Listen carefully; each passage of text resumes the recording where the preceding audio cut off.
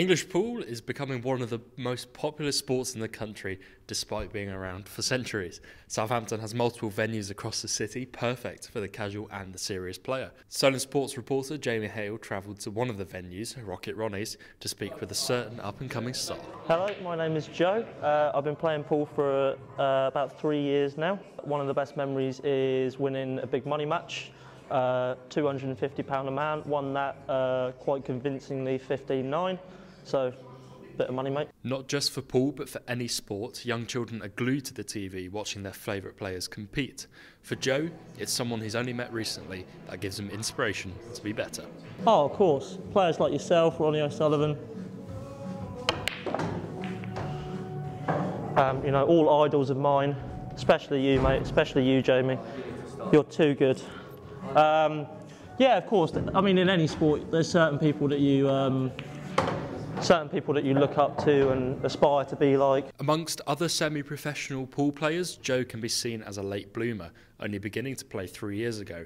But he possesses the talent and mental toughness of someone who has been playing for 13. I wouldn't say that I've got the best natural talent. I tend to, you know, work very hard at things that I'm interested in. I would say that because I've got somewhat of an obsessive personality, I tend to, you know, dedicate myself wholly to my passions, and because of that, I tend to see quite quick progress over time. So nothing different with pool. I dedicated many hours to the game when I first started playing. People around here can attest to the fact that I was rubbish to begin with, but then over a very short period of time, I tended to get a little bit better. For every athlete in the world, an end goal is important. It's something for them to drive and to work towards throughout their career. But for Joe, that's not so much. I don't believe in end goals, really. I believe very much that we should be, you know, proud but not satisfied in terms of progress, and just to be the best that I can be. Jamie Hale, Solent Sports News. Foggy morning in Cobham, we sat down with Cam and discussed his journey into playing cricket at the A's. But whilst being out of the game, he's been putting in the work in the off-season. The opportunity to play cricket every Saturday is something Cam is looking forward to, and he is hopeful that an abundance of improvement is on the horizon.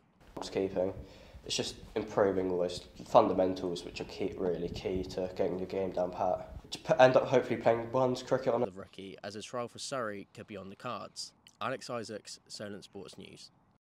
I'm here at Cobham Avorian Cricket Club with rising star Cam Allenby. How are you, Cam? Good, thank you, mate. Thanks for having us. It's been a pleasure. First and foremost, Cam, can you tell us a bit more about your trial at Surrey? Yeah, of course. I mean, it was a great experience, to be fair, to meet all my potential teammates and the potential coaching staff, and it was just really amazing to see what... Yeah, it's going to affect it, definitely. I think like, at the moment I can only really bat, I can't really field or bowl. And sort of obviously as an all-rounder it's massive to bowl as well. But I think it's just, yeah, like going through the process of going to uni and doing the physio and so on. I don't know if I'll be able to bowl this year, I might not be able to, so it obviously takes sort of one part away from my game, but then it means I guess I can work on my batting a bit more, so I guess there's a positive to it, yeah, definitely.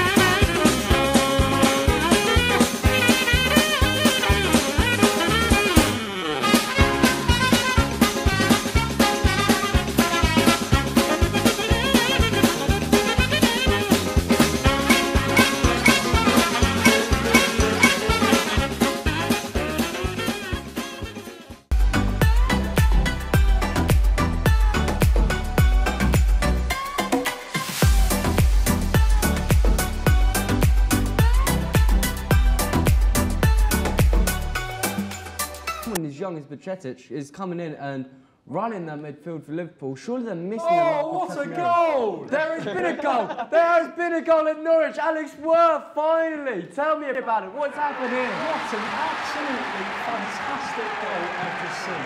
Max Aaron whips in the corner. It's cleared out by the Birmingham defenders. It's fallen to Marcelo Nunes, who on the volley smashes it into the top left corner. That is probably the best goal I have seen all season. It's 1-0 to Norwich.